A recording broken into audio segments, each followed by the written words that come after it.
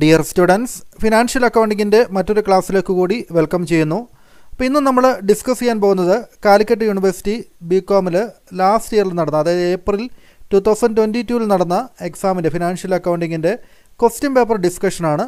അപ്പോൾ നിങ്ങൾക്ക് എക്സാമിന് വാല്യൂ ചെയ്ത ആ ഒരു ആൻസർ കീ വെച്ചുകൊണ്ട് തന്നെ നമുക്ക് ഈ ഒരു ക്വസ്റ്റ്യൻ എങ്ങനെയാണ് വർക്കൗട്ട് ചെയ്യുക, എങ്ങനെയാണ് അതിൻ്റെ ആൻസർ കണ്ടെത്തുക എന്നുള്ളത് നമുക്ക് നോക്കാം. പരമാവധി ഈ ഒരു ക്വസ്റ്റ്യൻ പേപ്പർ പരമാവധി ഇന്ന് ഡിസ്കസ് ചെയ്യാൻ വേണ്ടി ശ്രമിക്കുന്നതാണ്. അപ്പോൾ എല്ലാവരും നന്നായിട്ടൊന്ന് വീഡിയോ ലൈക്ക് ചെയ്യുക, സപ്പോർട്ട് ചെയ്യുക. ചാനൽ സബ്സ്ക്രൈബ് ചെയ്യാത്തതുണ്ടെങ്കിൽ ചാനൽ സബ്സ്ക്രൈബ് ചെയ്യുക. ആവശ്യക്കാർക്ക് എല്ലാവർക്കും ഇതൊന്ന് അയച്ചു കൊടുക്കുകയും ചെയ്യുക കേട്ടോ. അപ്പോൾ നമുക്ക് ഫിനാൻഷ്യൽ അക്കൗണ്ടിങ്ങിൻ്റെ ക്ലാസ്സുകൾ പ്ലേലിസ്റ്റിൽ അതിൻ്റെ പ്ലേലിസ്റ്റ് ലിങ്ക് ഡിസ്ക്രിപ്ഷനിൽ നൽകിയിട്ടുണ്ട്. നിങ്ങൾക്ക് അത് നോക്കിയിട്ട് കൂടുതൽ ക്ലാസ്സുകൾ പഠിക്കാവുന്നതാണ്. അപ്പോൾ നമുക്ക് ക്ലാസ്സിലേക്ക് കിടക്കാം.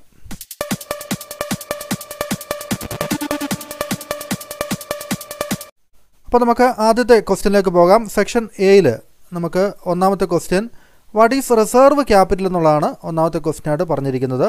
അപ്പോൾ റിസർവ് ക്യാപിറ്റൽ എന്താണ് എന്നുള്ളത് നോക്കുക.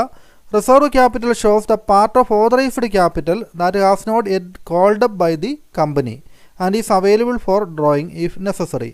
അതായത് നമുക്ക് ഓതറൈസ്ഡ് ക്യാപിറ്റലിൻ്റെ ഭാഗം തന്നെയാണ് റിസർവ് ക്യാപിറ്റൽ. പക്ഷേ ഇതുവരെയും കമ്പനി അത് കോൾ ചെയ്തിട്ടില്ല. കമ്പനി ഇതുവരെയും ആ ഷെയറിൻ്റെ വീതം അടയ്ക്കാൻ വേണ്ടി ഷെയർ ഹോൾഡേഴ്സിനോട് ആവശ്യപ്പെട്ടിട്ടില്ല. അപ്പോൾ കോൾഡ് അപ്പ് ആകാത്ത ഓതറൈസ്ഡ് ക്യാപിറ്റലിൻ്റെ ഭാഗത്തെയാണ് നമ്മൾ റിസർവ് ക്യാപിറ്റൽ എന്ന് പറയുക. അത് കമ്പനി റിസർവ് ആയിട്ട് കീപ്പ് ചെയ്യുകയാണല്ലേ. അപ്പോൾ അത്തരത്തിലുള്ള ആ ഒരു ക്യാപിറ്റലിനെ റിസർവ് ക്യാപിറ്റൽ എന്ന് പറയും. രണ്ടാമത്തെ ക്വസ്റ്റ്യൻ നോക്കുക. List any 4 IFRS. അപ്പോൾ IFRSൽ ഏതെങ്കിലും 4 എണ്ണം ലിസ്റ്റ് ഔട്ട് ചെയ്യുക, അതിൻ്റെ പേര് സൂചിപ്പിക്കാനാണ് പറഞ്ഞിരിക്കുന്നത്. നമുക്ക് നോക്കുക. IFRS 1 first time adoption of international financial reporting standard, IFRS 2 share based payment, IFRS 3 business combination, IFRS 4 insurance contracts. അപ്പോൾ അങ്ങനെ 4 എണ്ണത്തിൻ്റെ പേരുകൾ നമ്മൾ പഠിച്ചിരിക്കണം. അതൊന്ന് നോക്കി വയ്ക്കുക. അടുത്തത് explain under subscription. Under subscription എന്താണെന്നാണ് ചോദിച്ചിരിക്കുന്നത്. അണ്ടർ സബ്സ്ക്രിപ്ഷനും ഓവർ സബ്സ്ക്രിപ്ഷനൊക്കെ നമ്മൾ പഠിച്ചിട്ടുണ്ടല്ലേ. ഇപ്പോൾ ഇവിടെ അണ്ടർ സബ്സ്ക്രിപ്ഷൻ എന്ന് വെച്ച് കഴിഞ്ഞാൽ when the number of shares applied for by the public is less than the number of shares issued by the company. അതായത് കമ്പനി ഇഷ്യൂ ചെയ്യുന്ന ഷെയറുകൾ പൂർണ്ണമായിട്ടും പബ്ലിക്ക് സബ്സ്ക്രൈബ് ചെയ്തിട്ടില്ല എങ്കിൽ അല്ലേ, അതിനെയാണ് നമ്മൾ അണ്ടർ സബ്സ്ക്രിപ്ഷൻ എന്ന് പറയുക. അപ്പോൾ 100 ഷെയർ ഇഷ്യൂ ചെയ്തു, ആളുകൾ 80 ഷെയർ മാത്രമേ സബ്സ്ക്രൈബ് ചെയ്തിട്ടുള്ളെങ്കിൽ അത് അണ്ടർ സബ്സ്ക്രിപ്ഷൻ ആണല്ലേ. അതായത് ഷെയർ ആപ്ലിക്കേഷൻ കൊടുത്തിരിക്കുന്നത് നമ്മൾ കമ്പനി ഇഷ്യൂ ചെയ്ത ഷെയറിനേക്കാളും എണ്ണത്തേക്കാളും കുറവാണെങ്കിൽ അതിനെ അണ്ടർ സബ്സ്ക്രിപ്ഷൻ എന്നും, ഇനി നേരെ മറിച്ച് അത് കൂടുതലാണെങ്കിൽ അതിനെ ഓവർ സബ്സ്ക്രിപ്ഷൻ എന്നും പറയും അല്ലേ. നമ്മളത് പഠിച്ചിട്ടുണ്ട്. അടുത്തത് what is double entry system of accounting എന്നുള്ളതാണ്. Double entry system of accounting ഒരു ബേസിക് ആയിട്ടൊരു ക്വസ്റ്റ്യൻ ആണ് ചോദിച്ചിരിക്കുന്നത്. Double entry book keeping is A method of recording transaction wear for every business transaction and entry is record in at least 2 accounts. ഏതൊരു business ട്രാൻസാക്ഷനും അതിന് 2 എഫക്റ്റുകളുണ്ടാവും, അല്ലെങ്കിൽ 2 അക്കൗണ്ടുകളെ അത് effect ചെയ്യുന്നുണ്ട്. അതുകൊണ്ട് ആ ഒരു ട്രാൻസാക്ഷന് ഏതെങ്കിലും അറ്റ്ലീസ്റ്റ് 2 അക്കൗണ്ട്സ് ഉണ്ടെങ്കിലും അതിന് ബാധകമാകുന്നുണ്ടെങ്കിൽ അത്തരത്തിലുള്ള ബുക്ക് കീപ്പിംഗ് രീതിയാണ് ഡബിൾ എൻട്രി ബുക്ക് കീപ്പിംഗ് എന്ന് പറയുന്നത്. അല്ലെങ്കിൽ നിങ്ങൾക്ക് പറഞ്ഞാൽ മതി ഡബിൾ എൻട്രി ബുക്ക് കീപ്പിംഗ് എന്ന് വെച്ച് കഴിഞ്ഞാൽ ഏതൊരു ട്രാൻസാക്ഷനും അതിൻ്റെ 2 ആസ്പെക്റ്റുകളും റെക്കോർഡ് ചെയ്യുന്ന തരത്തിലുള്ള book കീപ്പിങ്ങിനെയാണ് double entry book keeping എന്ന് പറയുന്നത്. ആ രീതിയിൽ നിങ്ങൾക്കതിന് പറയാവുന്നതാണല്ലേ.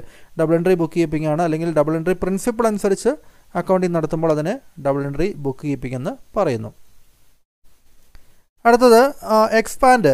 SOPലും SOFPയും അതിൻ്റെ എക്സ്പാൻഷൻ എഴുതാനാണ് പറഞ്ഞിരിക്കുന്നത്. അതിൻ്റെ ഫുൾ ഫോം SOPൽ എന്ന് വെച്ച് കഴിഞ്ഞാൽ statement of profit and loss, SOFP എന്ന് വെച്ച് കഴിഞ്ഞാൽ സ്റ്റേറ്റ്മെൻറ്റ് ഓഫ് ഫിനാൻഷ്യൽ പൊസിഷൻ ആണല്ലേ. അപ്പോൾ അതിൻ്റെ ഫുൾ ഫോം ഓർത്തിരിക്കുക. അടുത്ത what you understand by reissue of forfeited shares. Share forfeit ചെയ്തിട്ട് അത് റീഇഷ്യൂ എന്ന് വെച്ചാൽ എന്താണെന്നാണ് ചോദിച്ചിരിക്കുന്നത്.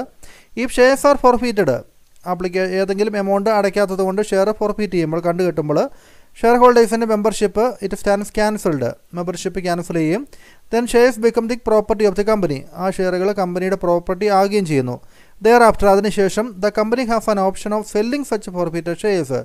അങ്ങനെ ഫോർഫീറ്റ് ചെയ്ത കണ്ടുകെട്ടിയ ഷെയറുകൾ വീണ്ടും വിൽക്കാനുള്ള അവകാശം കമ്പനിക്കുണ്ട്. അപ്പോൾ അങ്ങനെ ഫോർഫീറ്റ് ചെയ്ത ഷെയറുകൾ വീണ്ടും ഇഷ്യൂ ചെയ്യുന്നതിനെയാണ് ഫോർഫീറ്റഡ് ഷെയർസ് റീഇഷ്യൂ ചെയ്യുക എന്ന് ഉദ്ദേശിക്കുന്നത് അല്ലേ. റീഇഷ്യൂ ഓഫ് ഷെയർസ് എന്ന് ഉദ്ദേശിക്കുന്നത് അതാണ്. അടുത്തത് what is cumulative preference share എന്നാണ് ചോദിച്ചിരിക്കുന്നത്.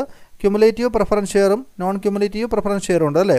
ഇവിടെ ക്യുമുലേറ്റീവ് പ്രിഫറൻസ് ഷെയർ എന്ന് പറയുമ്പോൾ it is A type of preference share with a provision which സ്റ്റിപ്പുലേറ്റ്സ് that if any dividend payments have been missed in the past. അതായത് ക്യുമുലേറ്റീവ് പ്രിഫറൻസ് ഷെയർസ് ആണെങ്കിൽ ഇത്തരത്തിലുള്ള preference ഷെയറിന്മേൽ ഏതെങ്കിലും dividend പാസ്റ്റിൽ മുൻകാലങ്ങളിൽ കൊടുക്കാനുണ്ടെങ്കിൽ the dividend on must be paid out to cumulative preference shares first. അതായത് പിന്നീട് dividend അവർക്ക് ആ arrear സഹിതം അവർക്ക് കിട്ടുന്നതാണ്. അതായത് മുൻ വർഷങ്ങളിൽ ഡിവിഡൻഡ് കൊടുക്കാനുണ്ടെങ്കിൽ ആ ഡിവിഡൻഡ് വരും വർഷങ്ങളിൽ പ്രോഫിറ്റ് ഉണ്ടാകുന്നുണ്ടെങ്കിൽ ആ ഡിവിഡൻഡോട് കൂട്ടിയിട്ട് ആ ഡിവിഡൻഡ് കിട്ടാനുള്ള അർഹത പ്രിഫറൻസ് ഷെയർ ഹോൾഡേഴ്സിന് ഉണ്ടാകും. അതായത് പ്രോഫിറ്റ് ഉണ്ടാകുന്ന സാഹചര്യങ്ങളിൽ പിന്നീട് അരിയറായിട്ടുള്ള ഡിവിഡൻഡ്, കുടിശ്ശികയായിട്ടുള്ള ഡിവിഡൻഡ് കിട്ടാൻ അർഹതയുള്ള ടൈപ്പ് പ്രിഫറൻസ് ഷെയർ ഹോൾഡേഴ്സിനെയാണ് നമ്മൾ ക്യുമുലേറ്റീവ് പ്രിഫറൻസ് ഷെയർ എന്ന് പറയുന്നത് അല്ലേ. അടുത്തത് വാട്ട് ഈസ് എ ഡിബഞ്ചർ എന്നാണ് ചോദിച്ചിരിക്കുന്നത്. വളരെ ഈസി ആയിട്ടുള്ള ക്വസ്റ്റ്യൻ ആണ്. കുറേ ക്വസ്റ്റ്യൻ ഇതിനകത്ത് വന്നിരിക്കുന്നത്. A debenture is A ഡെപ്റ്റ് instrument used for racing long term ഡെപ്റ്റ് capital by companies. അപ്പോൾ ദീർഘകാലത്തേക്ക് നമ്മൾ ക്യാപിറ്റൽ സമാഹരിക്കുന്നതിന് വേണ്ടി ഉപയോഗിക്കുന്ന ഒരു ഡെപ്റ്റ് ഇൻസ്ട്രുമെൻ്റാണ് ഡിബഞ്ചർ എന്ന് പറയുന്നത് അല്ലേ. ഡിബഞ്ചർ എന്ന് പറഞ്ഞാൽ ഡെപ്റ്റ് ക്യാപിറ്റലിൻ്റെ ഭാഗമാണ്. ലോങ് ടൈമിലേക്ക് ക്യാപിറ്റൽ സമാഹരിക്കുന്നതിന് വേണ്ടിയാണ് ഡിബഞ്ചർ ഇഷ്യൂ ചെയ്യുന്നത് അല്ലേ. അടുത്ത വാട്ട് ഈസ് ഫ്രാക്ഷൻ ഷെയർസ് എന്ന് ചോദിച്ചിട്ടുണ്ട്. നമുക്ക് ഫ്രാക്ഷണൽ ഷെയർസ് നമ്മളത് പഠിച്ചിട്ടുള്ളതാണ്. A fractional share is A portion of an equity stock that is less than 1 full share. ഇപ്പോൾ ഒരു ഫുൾ ഷെയർ അല്ലാതെ ഒരു ഷെയറിൻ്റെ ഒരു ഫ്രാക്ഷനെയാണ് നമ്മൾ ഫ്രാക്ഷണൽ ഷെയർ എന്ന് പറയുന്നത്. ഈ ഫ്രാക്ഷണൽ ഷെയർസ് ഉണ്ടാകാനുള്ള സാധ്യത എന്ന് പറയുന്നത് open result from stock split നടക്കുമ്പോൾ which don't always result in an even number of shares. സ്റ്റോക്കിനെ split ചെയ്യുമ്പോൾ നമുക്ക് ഒരു ഈവൻ നമ്പർ തന്നെ കിട്ടണമെന്നില്ല, ഒരു ഷെയറിൻ്റെ ഫ്രാക്ഷനൊക്കെ വരാവുന്നതാണ്. അപ്പോൾ ആ ഒരു തിയറിയും ഭാഗങ്ങളൊക്കെ നമ്മൾ പഠിച്ചതാണ്. ഫ്രാക്ഷൻ ഷെയർ എന്ന് വെച്ച് കഴിഞ്ഞാൽ അതാണ്. ഇനി അടുത്തത് what you mean by principle of objectivity. എന്താണ് പ്രിൻസിപ്പിൾ ഓഫ് ഒബ്ജക്റ്റിവിറ്റി എന്നാണ് ചോദിച്ചിരിക്കുന്നത്. It is one of the most important and pervasive principles of accounting. അക്കൗണ്ടിങ്ങിൻ്റെ പ്രധാനപ്പെട്ട ഒരു പ്രിൻസിപ്പിളാണ് ഒബ്ജക്റ്റിവിറ്റി പ്രിൻസിപ്പിൾ അല്ലേ.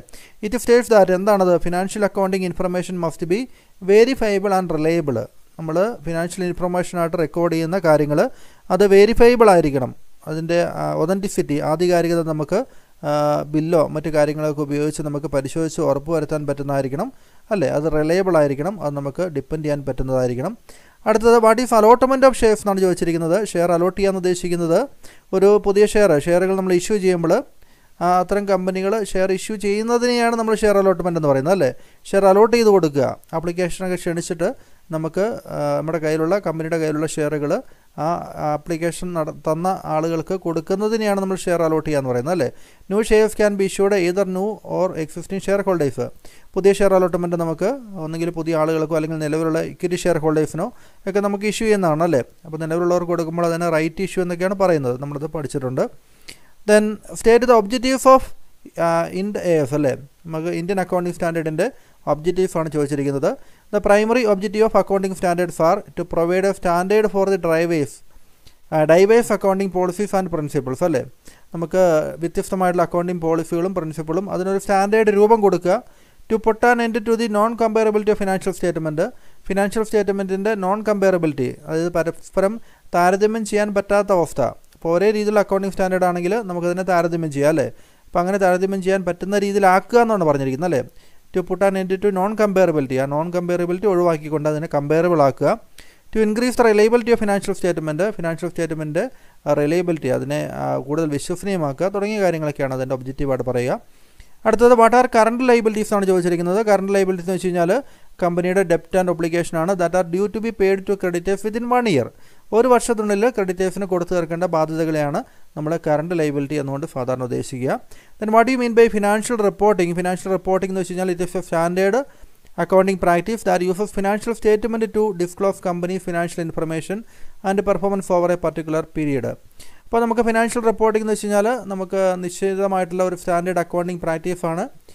നമുക്ക് ഫിനാൻഷ്യൽ സ്റ്റേറ്റ്മെൻറ്റുകൾ തയ്യാറാക്കിയിട്ട് അത് എങ്ങനെയാണത് ഡിസ്ക്ലോസ് ചെയ്യേണ്ടത്, എങ്ങനെയാണത് പ്രസൻറ്റ് ചെയ്യേണ്ടത് തുടങ്ങിയ കാര്യങ്ങളൊക്കെയാണ് ഒരു പർട്ടിക്കുലർ പീരീഡിൽ അത് എങ്ങനെയാണ് ചെയ്യേണ്ടത് തുടങ്ങിയ കാര്യങ്ങളൊക്കെയാണ് ഫിനാൻഷ്യൽ റിപ്പോർട്ടിങ്ങിലൂടെ പറയുന്നത് എന്നുള്ളത് മനസ്സിലാക്കാം. Then define accounting standard. എന്താണ് അക്കൗണ്ടിങ് സ്റ്റാൻഡേർഡ്? അത് ഡിഫൈൻ ചെയ്യാൻ പറഞ്ഞിട്ടുണ്ട്. And accounting standard is A common set of principle standard. അതായത് കോമൺ ആയിട്ട് അംഗീകരിച്ചിരിക്കുന്ന അക്കൗണ്ടിങ് പ്രിൻസിപ്പിൾസ്, അതിൻ്റെ സ്റ്റാൻഡേർഡ്, പ്രൊസീജിയർ, അപ്പോൾ അത്തരം കാര്യങ്ങളൊക്കെയാണ് അക്കൗണ്ടിങ് സ്റ്റാൻഡേർഡ് എന്ന് പറയുന്നത്, ഡിഫൈൻ ചെയ്തിരിക്കുന്നു. ഇനി അടുത്തത് നമുക്ക് സെക്ഷൻ ബിയിലേക്ക് വരുമ്പോൾ ഒന്നാമത്തെ question explain the different types of debentures. പലതരത്തിലുള്ള ഡിബഞ്ചേഴ്സ് ഉണ്ട്. ഞാനെല്ലാം ഡീറ്റെയിൽഡ് ആയിട്ട് പറയുന്നില്ല, പേരുകൾ മാത്രമേ പറയുന്നുള്ളൂ. കാരണം ഡിബഞ്ചേഴ്സ് എന്ന് പറഞ്ഞാൽ ആ ഒരു ക്ലാസ്സിൽ നമ്മളത് പഠിച്ചിരിക്കുന്നതാണ് തിയറിയെല്ലാം. സെക്യൂർഡ് ആൻഡ് അൺസെക്യൂർഡ് ഡിബഞ്ചേഴ്സ് ഉണ്ട്. സെക്യൂരിറ്റി ഉള്ള ഒരു ഡിബഞ്ചർ മേൽ നമുക്ക് അതിനെ ബാക്ക് ചെയ്യുന്ന സെക്യൂരിറ്റി ഉണ്ടെങ്കിൽ അതിന് സെക്യൂർഡ് ഡിബഞ്ചേഴ്സ് എന്നും, പ്രത്യേകിച്ച് അതിന് സെക്യൂരിറ്റി ഇല്ലാത്ത ടൈപ്പ് ഡിബഞ്ചർ ആണെങ്കിൽ അതിനെ ബാക്ക് ചെയ്യുന്ന ഡിബഞ്ചേഴ്സിന് സെക്യൂരിറ്റി ഇല്ല എങ്കിൽ, അതിനെ സപ്പോർട്ട് ചെയ്യുന്ന മറ്റ് അസറ്റുകളൊന്നും ഇല്ല എങ്കിൽ അൺസെക്യൂർഡ് ഡിബഞ്ചേഴ്സ് എന്ന് പറയും. അതായത് it does not carry any charge on security അല്ലേ. രജിസ്റ്റേർഡ് ഓർ ബിയറർ ഡിബഞ്ചേഴ്സ് ഉണ്ട്. അതായത് ഈ ഡിബഞ്ചർ ഹോൾഡേഴ്സ് രജിസ്റ്റേർഡ് ഡിബഞ്ചേഴ്സ് ആണെങ്കിൽ ഡിബഞ്ചറിന്മേലുള്ള പണം തിരികെ കൊടുക്കുമ്പോൾ അത് ആ രജിസ്റ്റേർഡ് ആയിട്ടുള്ള കമ്പനിയുടെ രജിസ്റ്ററിൽ പേരുള്ള ആളുകൾക്ക് മാത്രമേ, ഡിബഞ്ചർ വാങ്ങിച്ചിരിക്കുന്ന ആളുകൾക്ക് മാത്രമേ പണം തിരികെ കിട്ടുകയുള്ളൂ അല്ലേ. അവിടെ ബെയറർ ഡിബഞ്ചേഴ്സ് ആണെങ്കിൽ അത് അവസാനം ആ ഡിബഞ്ചർ ആരുടെ കൈവശമാണ് ഇരിക്കുന്നത് അവർക്ക് ആ ഡിബഞ്ചർ മേലുള്ള പണം തിരികെ കിട്ടുന്നതായിരിക്കും. അതാണ് ബെയറർ ഡിബഞ്ചേഴ്സ് എന്ന് പറയുന്നത്. കൺവേർട്ടബിൾ ഡിബഞ്ചേഴ്സ് ഉണ്ട്, നോൺ കൺവേർട്ടബിൾ ഉണ്ട്. കൺവേർട്ടബിൾ എന്ന് വെച്ച് കഴിഞ്ഞാൽ പിന്നീട് ഇക്വിറ്റി ഷെയറായിട്ട് കൺവേർട്ട് ചെയ്യാൻ പറ്റുന്ന ഡിബഞ്ചർ, കൺവേർട്ട് ചെയ്യാൻ പറ്റാത്തത് നോൺ കൺവേർട്ടബിൾ ഡിബഞ്ചേഴ്സ് ആണ്. റിഡീമബിൾ ഡിബഞ്ചേഴ്സ് ഉണ്ട്, നിശ്ചിത കാലത്തിന് ശേഷം തിരികെ വാങ്ങിക്കുന്ന ഡിബഞ്ചറാണ്. നിശ്ചിത കാലത്തിന് ശേഷം തിരികെ വാങ്ങിക്കാൻ പറ്റാത്ത ഡിബഞ്ചർ നമ്മൾ ഇറെഡീമബിൾ, അത് ലൈഫ് ടൈമിലേക്കാണ് അത് ഇഷ്യൂ ചെയ്യുന്നത്, അത് ഇറെഡീമബിൾ ഡിബഞ്ചേഴ്സ് ആണ്. അടുത്തത് question, distinguish single entry and double entry system of accounting. Single entry സിസ്റ്റവും ഡബിൾ എൻട്രി സിസ്റ്റവും തമ്മിലുള്ള വ്യത്യാസങ്ങൾ ചോദിക്കാം, അത് പഠിച്ചിരിക്കുക. സിംഗിൾ എൻട്രി സിസ്റ്റത്തിൽ ഒരു ആസ്പെക്റ്റ് മാത്രമേ റെക്കോർഡ് ചെയ്യുന്നുള്ളൂ. ഡബിൾ എൻട്രി സിസ്റ്റത്തിൽ രണ്ട് ആസ്പെക്റ്റും, ഡെബിറ്റ് ആസ്പെക്റ്റും ക്രെഡിറ്റ് ആസ്പെക്റ്റും റെക്കോർഡ് ചെയ്യുന്നുണ്ട്. സിംഗിൾ എൻട്രി സിസ്റ്റത്തിൽ only personal accounts R maintained, personal account മാത്രമാണ് മെയിൻറ്റെയിൻ ചെയ്യുക. പക്ഷേ ഡബിൾ എൻട്രി സിസ്റ്റത്തിൽ പേഴ്സണൽ അക്കൗണ്ടിന് പുറമെ റിയലും നോമിനൽ അക്കൗണ്ടുകളും മെയിൻറ്റെയിൻ ചെയ്യുന്നുണ്ട്. സിംഗിൾ എൻട്രി സിസ്റ്റത്തിൽ ട്രയൽ ബാലൻസ് പ്രിപ്പയർ ചെയ്യാൻ പറ്റില്ല, കാരണം ഇൻകംപ്ലീറ്റ് ആയിട്ടാണ് കാര്യങ്ങൾ റെക്കോർഡ് ചെയ്ത് വെച്ചിരിക്കുന്നത് അല്ലേ. ഡബിൾ എൻട്രി സിസ്റ്റത്തിൽ ട്രയൽ ബാലൻസ് പ്രിപ്പയർ ചെയ്യാൻ വേണ്ടി സാധിക്കും. പ്രോഫിറ്റ് ആൻഡ് ലോസ് അക്കൗണ്ടും സിംഗിൾ എൻട്രി സിസ്റ്റത്തിൽ നമുക്ക് ഈസി ആയിട്ട് പ്രിപ്പയർ ചെയ്യാൻ വേണ്ടി സാധിക്കില്ല, സയൻറ്റിഫിക് ആയിട്ട് ചെയ്യാൻ വേണ്ടി സാധിക്കില്ല. പക്ഷേ ഡബിൾ എൻട്രി സിസ്റ്റത്തിൽ അത് സാധിക്കും. ബാലൻസ് ഷീറ്റ് നമുക്ക് സിംഗിൾ എൻട്രി സിസ്റ്റത്തിൽ നമുക്ക് നേരിട്ട് തന്നിരിക്കുന്ന ഡാറ്റയിൽ നിന്ന് നമുക്ക് അതേപടി ഡയറക്റ്റായിട്ട് നമുക്ക് പ്രിപ്പയർ ചെയ്യാൻ സാധിക്കില്ല. പക്ഷേ ഡബിൾ എൻട്രി സിസ്റ്റത്തിൽ നമുക്കതും ഈസി ആയിട്ട് സാധിക്കും. സിംഗിൾ എൻട്രി സിസ്റ്റം അത് കോസ്റ്റ് കുറവാണ്, കാരണം അത് പ്രത്യേകിച്ച് അക്കൗണ്ടൻറ്റിൻ്റെ ഒന്നും ആവശ്യമില്ലാതെ തന്നെ അത് ആ ഒരു ബിസിനസ്മാൻ തന്നെ രേഖപ്പെടുത്തി വെച്ചിരിക്കുന്ന കാര്യങ്ങളാണ്. അപ്പോൾ സിംഗിൾ എൻട്രി സിസ്റ്റം അത് മെയിൻറ്റെയിൻ ചെയ്യാൻ കോസ്റ്റ് കുറവാണ്. Double entry system കോസ്റ്റ്ലിയാണ്. Then small എൻ്റർപ്രൈസിനാണ് അത് സിംഗിൾ എൻട്രി സിസ്റ്റം സ്യൂട്ടബിൾ ആകുന്നത്. വലിയ എൻ്റർപ്രൈസിനാണ് നമുക്ക് ഡബിൾ എൻട്രി സിസ്റ്റം കൂടുതലായിട്ട് സ്യൂട്ടബിൾ ആവുക. പക്ഷേ small as well as large enterprises അല്ലേ, രണ്ട് കൂട്ടർക്കും ഈ ഡബിൾ എൻട്രി സിസ്റ്റം ഉപയോഗിക്കാവുന്നതാണ്. അടുത്ത question, what are the objectives of accounting standard. Accounting സ്റ്റാൻഡേർഡിൻ്റെ objectives കുറച്ച് ലിസ്റ്റ് ഔട്ട് ചെയ്തിട്ടുണ്ട്. To provide A standard for the diverse accounting policies and principles, to put an end to non comparability of financial statement. ഇതൊക്കെ നമ്മൾ ആദ്യം കണ്ടതാണല്ലേ accounting സ്റ്റാൻഡേർഡിൻ്റെ objectives ആയിട്ട് നമുക്ക് പറയാം. To increase the reliability of financial statement, to provide standard which are transparent four users, അത് ഉപയോഗിക്കുന്ന ആളുകൾക്ക് അത് വ്യക്തമായിട്ട് മനസ്സിലാകുന്ന രീതിയിൽ പ്രസൻറ്റ് ചെയ്യുക, ട്രാൻസ്പെറൻ്റ് ആയിട്ട്. To define standard which are comparable all over all periods presented, comparable overall periods presented, അതായത് എല്ലാ വർഷത്തെയും ഇത്തരത്തിലുള്ള ഫിനാൻഷ്യൽ സ്റ്റേറ്റ്മെൻറ്റുകൾ നമുക്ക് കമ്പയർ ചെയ്യാൻ തക്ക വിധത്തിൽ അതിൻ്റെ നോൺ കമ്പയറബിലിറ്റി ഒഴിവാക്കുന്നതിനെ കുറിച്ച് നമ്മൾ പറഞ്ഞു അല്ലേ. അപ്പോൾ അത് കമ്പയറബിൾ ആക്കുക തുടങ്ങിയ കാര്യങ്ങളൊക്കെ അതിൻ്റെ ഒബ്ജക്റ്റീവ്സാണ്. Then from the following data ascertain total sales കണ്ടുപിടിക്കാൻ വേണ്ടി ഒരു ക്വസ്റ്റ്യൻ പറഞ്ഞിട്ടുണ്ട്. അത് നമ്മുടെ സിംഗിൾ എൻട്രി സിസ്റ്റത്തിൽ നിന്നുള്ളതാണ്, ഇൻകംപ്ലീറ്റ് അക്കൗണ്ട്സിൽ നിന്നുള്ള ഒരു പ്രോബ്ലമാണ്. ഇപ്പോൾ ടോട്ടൽ സെയിൽസ് കണ്ടുപിടിക്കാൻ വേണ്ടി ക്വസ്റ്റ്യനിൽ നമുക്ക് കുറേ കാര്യങ്ങൾ പറഞ്ഞിട്ടുണ്ട്, കൂടാതെ നമുക്ക് ക്യാഷ് സെയിൽസ് പറഞ്ഞിട്ടുണ്ട്. അപ്പോൾ നമുക്ക് ഈ ഇത്രയും കാര്യങ്ങളിൽ നിന്ന് നമുക്ക് ക്രെഡിറ്റ് സെയിൽസ് കണ്ടുപിടിച്ചിട്ട് നമുക്ക് എന്ത് ചെയ്യണം, അതിൻ്റെ കൂടെ ക്യാഷ് സെയിൽസിലൂടെ ആഡ് ചെയ്യുമ്പോൾ നമുക്ക് ടോട്ടൽ സെയിൽസ് കിട്ടും അല്ലേ. അപ്പോൾ നമ്മൾ ചെയ്തിരിക്കുന്നത് പോലെ, നേരത്തെ ചെയ്ത് പഠിച്ചിരിക്കുന്ന പോലെ ടോട്ടൽ ഡെപ്റ്റേഴ്സ് അക്കൗണ്ടാണ് നമ്മൾ തയ്യാറാക്കേണ്ടത് അല്ലേ. നമ്മൾ കണ്ടുപിടിക്കാൻ പറഞ്ഞിരിക്കുന്നത് ടോട്ടൽ സെയിൽസ് ആണ്. ടോട്ടൽ സെയിൽസിൽ നമുക്ക് ക്രെഡിറ്റ് സെയിൽ കണ്ടുപിടിക്കാൻ വേണ്ടി നമ്മൾ ടോട്ടൽ ഡെപ്റ്റേഴ്സ് അക്കൗണ്ട് തയ്യാറാക്കണം. ടോട്ടൽ ഡെപ്റ്റേഴ്സ് അക്കൗണ്ട് തയ്യാറാക്കുമ്പോൾ അതിൻ്റെ ഓപ്പണിംഗ് ബാലൻസ് നമ്മൾ ഡെബിറ്റ് കോളത്തിൽ എഴുതണം അല്ലേ. ഒരു അസറ്റാണ്, അസറ്റിന് ഡെബിറ്റ് ബാലൻസ് ആണുള്ളത്. അപ്പോൾ ക്വസ്റ്റ്യനിൽ തന്നിരിക്കുന്ന opening balance 24,000, balance of debtors 1/1/2020 24,000 നമ്മൾ ഡെബിറ്റ് കോളത്തിലേക്ക് എഴുതി. അതിനുശേഷം നമുക്ക് ഈ ഒരു ഡെപ്റ്റേഴ്സിനെ കൂട്ടുന്ന കാര്യങ്ങളെല്ലാം നമുക്ക് ഡെബിറ്റ് ചെയ്യണം അല്ലേ. ബിൽസ് റിസീവബിൾ ഡിസോണർ ആകുമ്പോൾ ഡെപ്റ്റേഴ്സ് കൂടുകയാണ്, അതൊക്കെ നേരത്തെ നമ്മൾ പറഞ്ഞിട്ടുണ്ട്, കൂടുതൽ എക്സ്പ്ലനേഷൻ നടത്തുന്നില്ല, ആ പോയിൻറ്റ്സുകൾ മാത്രം പറയാം. ബിൽസ് റിസീവബിൾ ഡിസോണർ ചെയ്യുമ്പോൾ ഡെപ്റ്റേഴ്സ് കൂടുന്നു, അപ്പോൾ 7,000 രൂപ നമ്മൾ ഡെബിറ്റ് ചെയ്യുന്നു അല്ലേ. പിന്നീട് ഡെപ്റ്റേഴ്സിനെ കുറയ്ക്കുന്ന കാര്യങ്ങൾ അതെല്ലാം നമ്മൾ ക്രെഡിറ്റ് ചെയ്യണം അല്ലേ. അപ്പോൾ ക്വസ്റ്റ്യനിൽ പറഞ്ഞിരിക്കുന്ന കാര്യങ്ങൾ, ക്യാഷ് റിസീവ്ഡ് ഫ്രം കസ്റ്റമേഴ്സിന് ക്യാഷ് കിട്ടുമ്പോൾ നിലവിലുള്ള ഡെപ്റ്റേഴ്സ് കുറയുകയാണ് അല്ലേ, അപ്പോൾ അത് നമ്മൾ ക്രെഡിറ്റ് ചെയ്യണം. ഡിസ്കൗണ്ട് അലോ ചെയ്യുമ്പോൾ ഡെപ്റ്റേഴ്സ് കുറയും. ബിൽസ് റിസീവബിൾ അത് നമ്മൾ ഇഷ്യൂ ചെയ്യുമ്പോഴും ഡെപ്റ്റേഴ്സ് കുറയും. ബാഡ് ഡെപ്റ്റ്സ് ഉണ്ടാകുമ്പോൾ ഡെപ്റ്റേഴ്സ് കുറയും. സെയിൽസ് റിട്ടേൺ അത് ഡെപ്റ്റേഴ്സിനെ കുറയ്ക്കുന്നതാണ് അല്ലേ. പിന്നെ ക്ലോസിംഗ് ബാലൻസ് ക്വസ്റ്റ്യനിൽ തന്നിരിക്കുന്നത് 20,000 അല്ലേ. ക്വസ്റ്റ്യനിലൂടെ ക്ലോസിംഗ് ബാലൻസ് പറഞ്ഞിട്ടുണ്ട് 20,000, അത് നമ്മൾ ക്രെഡിറ്റ് സൈഡിൽ ലാസ്റ്റ് ഐറ്റമായിട്ട് എഴുതണം. അതിനുശേഷം നമ്മൾ ഈ ഒരു അക്കൗണ്ട് ബാലൻസ് ചെയ്യുമ്പോൾ നമുക്ക് കിട്ടുന്നതാണ് ക്രെഡിറ്റ് സെയിൽസ് അല്ലേ. ഈ ക്രെഡിറ്റ് സൈഡെല്ലാം കൂട്ടിയിട്ട് ഡെബിറ്റ് സൈഡിലുള്ള 2 ഐറ്റം കുറച്ച് ചെയ്യുമ്പോൾ നമുക്ക് 1,32,000 രൂപ നമുക്ക് ക്രെഡിറ്റ് സെയിൽ കിട്ടും. അപ്പോൾ 1,32,000 ക്വസ്റ്റ്യനിൽ തന്നിരിക്കുന്ന ക്യാഷ് സെയിൽസിൻ്റെ എമൗണ്ട് 50,000 കൂടെ ആഡ് ചെയ്യുമ്പോൾ നമുക്ക് 1,82,000 രൂപ നമുക്ക് ടോട്ടൽ സെയിൽസ് കിട്ടും അല്ലേ. അപ്പോൾ അങ്ങനെയാണ് ഈ ഒരു പ്രോബ്ലം ചെയ്യുക. അടുത്തത് നമുക്ക് പറഞ്ഞിരിക്കുന്നത് ഒരു ഷെയർ ഇഷ്യൂവുമായിട്ട് ബന്ധപ്പെട്ട ഒരു പ്രോബ്ലമാണ്. Arjun limited issues 1 lakh equity shares of ₹10 each at A premium of 20%. ഒരു ഷെയറിൻ്റെ വില 10 രൂപയാണ്. 20% പ്രീമിയം, അതായത് 2 രൂപ പ്രീമിയം ഉൾപ്പെടെയാണ് ഷെയർ ഇഷ്യൂ ചെയ്യുന്നത്. മൊത്തം ഷെയർ ഇഷ്യൂ ചെയ്യുന്ന എണ്ണം 1 ലക്ഷമാണ്. അതിൽ ഈ 10 രൂപ എങ്ങനെയാണ് കളക്ട് ചെയ്യുന്നത് എന്നുള്ളത് പറഞ്ഞിട്ടുണ്ട്. 2 രൂപ ആപ്ലിക്കേഷൻ മണിയായിട്ടും 7 രൂപ അലോട്ട്മെൻറ്റ്. ഈ 7 രൂപ അലോട്ട്മെൻറ്റ് മണിയിൽ പ്രീമിയം ഉൾപ്പെടെയാണ് 7 അല്ലേ. അപ്പോൾ അലോട്ട്മെൻറ്റ് മണി മാത്രം 5 പ്രീമിയം ഉൾപ്പെടെ 7 രൂപയാണ് കളക്ട് ചെയ്യുന്നത്. പ്രീമിയം എമൗണ്ട് കളക്ട് ചെയ്യുന്നത് അലോട്ട്മെൻറ്റ് മണിക്ക് ഒപ്പമാണ്. And ₹3 on first and final call. ബാക്കിയുള്ള 3 രൂപ ഫസ്റ്റ് ആൻഡ് ഫൈനൽ കോളിലും അങ്ങനെ കളക്ട് ചെയ്യുന്നു അല്ലേ. അതായത് 7 2 9, 9 3 12 അല്ലേ. 10ഉം 2 രൂപ പ്രീമിയം കൂടി മൊത്തം 12 കളക്ട് ചെയ്യേണ്ടത് അല്ലേ. ഇനി ഇവിടെ നോക്കുക, the company received application for 2,85,000. അപ്പോൾ നമ്മൾ നോക്കേണ്ടത് 1 ലക്ഷം ഷെയറുകളാണ് ഇഷ്യൂ ചെയ്തിട്ടുള്ളൂ. 2,80,000 ഷെയറിൻ്റെ ആപ്ലിക്കേഷൻ വന്നു അല്ലേ. അപ്പോൾ ഇതാണ് ഓവർ സബ്സ്ക്രിപ്ഷൻ എന്ന് പറയുന്ന കേസാണ് അല്ലേ. അപ്പോൾ നമുക്ക് കമ്പനിയുടെ കൈവശം ഏതായാലും 1 ലക്ഷം ഷെയറുകൾ കൊടുക്കാനുള്ളൂ. കൂടുതൽ ആപ്ലിക്കേഷൻ വന്നിട്ടുണ്ടെങ്കിൽ അത് കമ്പനി അഡ്ജസ്റ്റ് ചെയ്യേണ്ടതുണ്ട് അല്ലേ. അപ്പോൾ എങ്ങനെയാണ് ഈ 2,80,000 ഷെയർ ആപ്ലിക്കേഷൻ കമ്പനി അത് ഫേസ് ചെയ്തത്, നേരിട്ടത്, എങ്ങനെയാണ് അത് ഹാൻഡിൽ ചെയ്തതെന്ന് നോക്കുക. താഴെ പറഞ്ഞിട്ടുണ്ട്, ആപ്ലിക്കേഷൻ ഫോർ ₹25,000 ഷെയർസ്. അതായത് 2,80,000-ൽ 20,000 ഷെയർ അപ്ലൈ ചെയ്ത ആളുകൾക്ക് ഫുൾ അലോട്ട്മെൻറ്റ്, അതായത് 26 ഷെയർ അപ്ലൈ ചെയ്ത ആളുകൾക്ക് 20,000 ഷെയറും കൊടുത്തു. അടുത്തത് ആപ്ലിക്കൻസ് ഫോർ 2,25,000. 2,20,000. ഈ 2,80,000 നിന്ന് 20,000 കുറയ്ക്കണം. അതുകൂടാതെ നമുക്ക് 2,20,000 ഷെയർ അപ്ലൈ ചെയ്തവർക്ക് 1/3 അവർക്ക് 3/1 ഷെയറുകൾ കൊടുത്തു.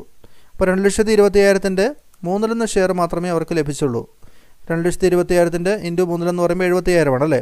അപ്പോൾ 2,20,000 അപ്ലൈ ചെയ്തവർക്ക് 70,000 ഷെയർ മാത്രമേ ലഭിച്ചുള്ളൂ എന്നുള്ളത് മനസ്സിലാക്കുക. അപ്പോൾ 70,000 ഷെയറും പിന്നെ 20,000 ഷെയറും അല്ലേ, അങ്ങനെ ടോട്ടൽ 1 ലക്ഷം ഷെയർ കമ്പനി ഇഷ്യൂ ചെയ്തു. അപ്പോൾ ഇത് നിങ്ങൾ കൃത്യമായിട്ട് മനസ്സിലാക്കിയിരിക്കണം. ഓവർ സബ്സ്ക്രിപ്ഷൻ്റെ കേസിൽ പ്രോറാറ്റ അലോട്ട്മെൻറ്റ് നടത്തുമ്പോൾ ഇവിടെ അപ്ലൈ ചെയ്ത മുഴുവൻ ഷെയറുകളും കുറേ ആളുകൾക്ക് ലഭിച്ചിട്ടില്ല. 2,20,000 ഷെയർ അപ്ലൈ ചെയ്തവർക്ക് അതിൻ്റെ 3/1 ഷെയർ എന്ന് പറയുമ്പോൾ 70,000 ഷെയറേ കിട്ടിയുള്ളൂ. 70,000 20,000 കൂട്ടി 1 ലക്ഷത്തിൻ്റെ ഷെയർ. പക്ഷേ ഇങ്ങനെ വരുമ്പോൾ 2,20,000 ഷെയർ അപ്ലൈ ചെയ്ത ആളുകളുടെ ആപ്ലിക്കേഷൻ മണി അത് എക്സസ് ആയിട്ടുള്ള ആപ്ലിക്കേഷൻ മണി, അവർ ഇത്ര ആപ്ലിക്കേഷൻ മണി അടച്ചതാണല്ലേ. 2,20,000-ൻ്റെ ആപ്ലിക്കേഷൻ മണി അടച്ചതാണ്. ആ ഒരു ആപ്ലിക്കേഷൻ മണി പിന്നീട് അലോട്ട്മെൻറ്റിൽ നമ്മൾ അഡ്ജസ്റ്റ് ചെയ്യേണ്ടി വരും അല്ലേ. അത് അഡ്ജസ്റ്റ് ചെയ്യുന്ന ജേണൽ എൻട്രി നമ്മൾ എഴുതേണ്ടതാണ്. ദെൻ ബാക്കി it rejects the application for 35,000 shares. 36 ഷെയറിൻ്റെ rejection നടന്നു അല്ലേ. അതായത് 2,80,000-ൽ 20,000 ഷെയർ നമ്മൾ ഫുള്ളായിട്ട് കൊടുത്തു. ദെൻ 2,20,000 ഷെയർ അപ്ലൈ ചെയ്തവർക്ക് അതിൻ്റെ 3/1 കൊടുത്തു. ബാക്കി 2,20,000 2,50,000 അല്ലേ. 2,80,000 മൊത്തം ഷെയർ ആപ്ലിക്കേഷൻ. ആ ബാക്കിയുള്ള 30,000 ഷെയറുകൾ റിജക്റ്റ് ചെയ്തു അല്ലേ. അപ്പോൾ ഇവരുടെ ആപ്ലിക്കേഷൻ മണി തിരികെ കൊടുക്കണം അല്ലേ. അപ്പോൾ company duly receives the entire amount, മുഴുവൻ എമൗണ്ട് കമ്പനിക്ക് കിട്ടി. ജേണൽ എൻട്രി എഴുതാനാണ് പറഞ്ഞിരിക്കുന്നത്. അപ്പോൾ നമുക്ക് നോക്കുക, ആദ്യത്തെ ജേണൽ എൻട്രി എന്ന് പറയുന്നത് bank account at to share ആപ്ലിക്കേഷനാണ്. ആപ്ലിക്കേഷൻ മണി കിട്ടുന്നു എന്നുള്ളതാണ് നോക്കേണ്ടത് അല്ലേ. അതായത് ആപ്ലിക്കേഷൻ മണി കിട്ടുന്നതായിട്ട് എഴുതേണ്ടത് നമുക്ക് എത്ര ആപ്ലിക്കേഷനാണോ ലഭിച്ചത്. 2,80,000 ആപ്ലിക്കേഷൻ ലഭിച്ചു ഷെയറിൻ്റെ. 2,80,000 ഇൻറ്റു 2 രൂപ അല്ലേ. ആപ്ലിക്കേഷൻ മണി 2 രൂപയാണ്. 2,80,000 ഇൻറ്റു 2 രൂപയാണ് നമ്മൾ ആപ്ലിക്കേഷൻ മണി കിട്ടിയതായിട്ട് 5,70,000 അല്ലേ. ഇവിടെ നമുക്ക് ഈ 0 ആൻസർ കീയിൽ 0 അല്പം താഴോട്ട് ഇറങ്ങിയൊക്കെ കിടപ്പുണ്ട്. നോക്കിക്കൊണ്ട് 5,70,000 എന്നാണ് വായിക്കേണ്ടത്. അപ്പോൾ 2,80,000 ഇൻറ്റു 2 അങ്ങനെയാണ് 5,70,000 കിട്ടിയിരിക്കുന്നത് അല്ലേ. അടുത്തത് നമ്മൾ നോക്കുന്നത് ഷെയർ ആപ്ലിക്കേഷൻ മണി നമ്മൾ ട്രാൻസ്ഫർ ചെയ്യുകയാണ്. ആപ്ലിക്കേഷൻ മണി നമുക്ക് ഇത്രയും എമൗണ്ട് 5,70,000 കിട്ടി.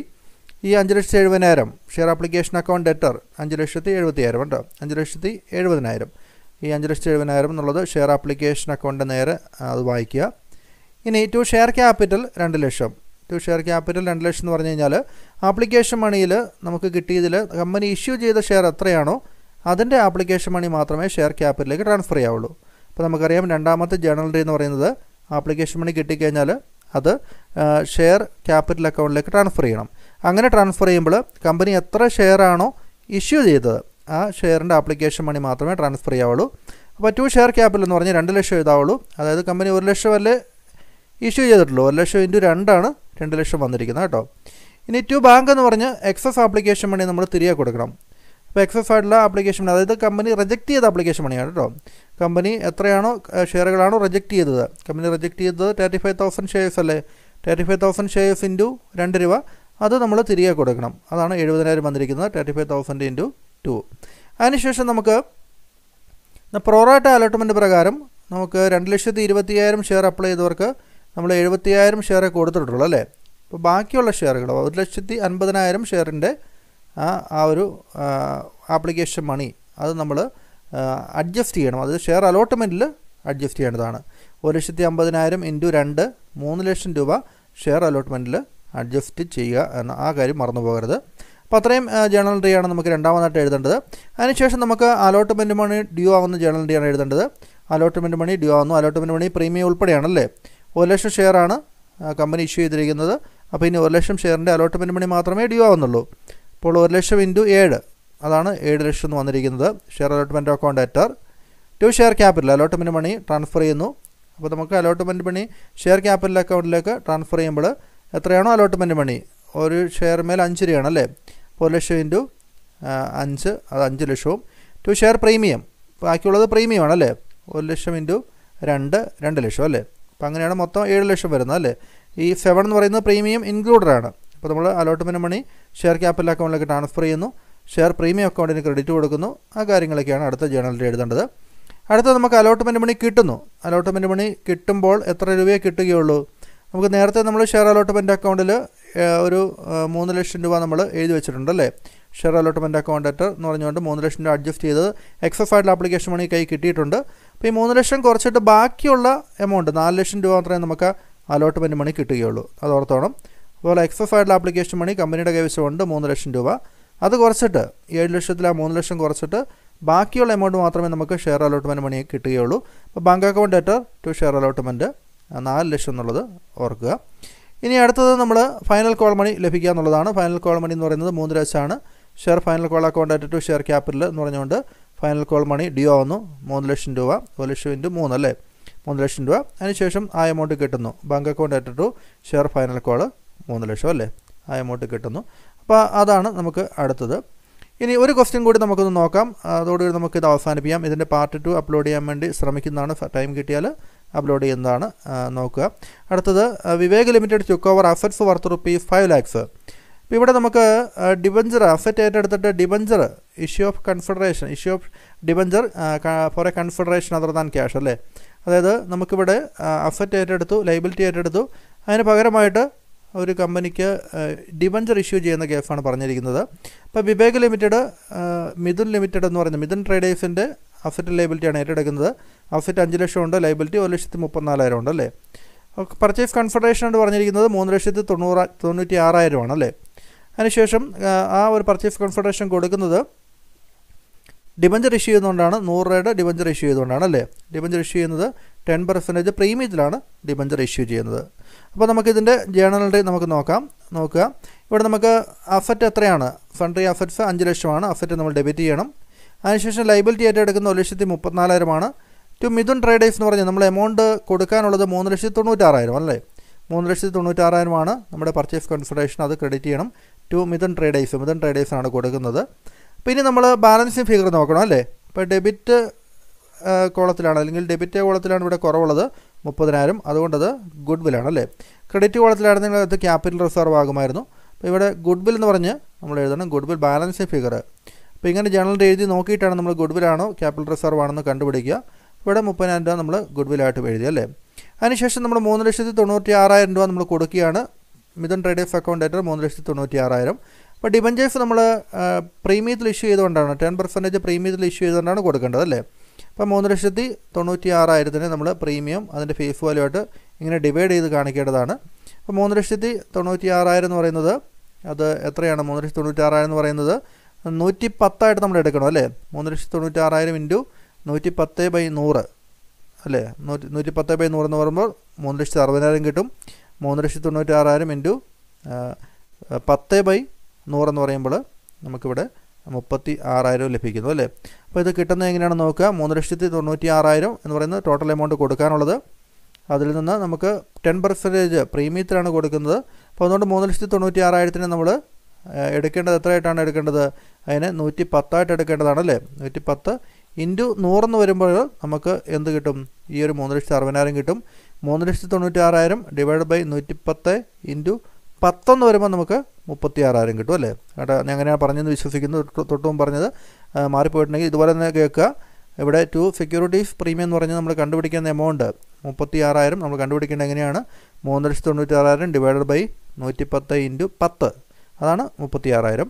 3,96,000 ഡിവൈഡ് ബൈ 110 ഇൻറ്റു 100 എന്ന് പറയുമ്പോൾ നമുക്ക് 3,60,000 കിട്ടും. അപ്പോൾ ഇതേപോലുള്ള പ്രോബ്ലങ്ങൾ ഞാൻ നേരത്തെ ചെയ്തിട്ടുണ്ട്, ഡീറ്റെയിൽ ആയിട്ട് പറഞ്ഞിട്ടുണ്ട്. അതുകൊണ്ടാണ് ജസ്റ്റ് ഒന്ന് പറഞ്ഞു പോകുന്നത്.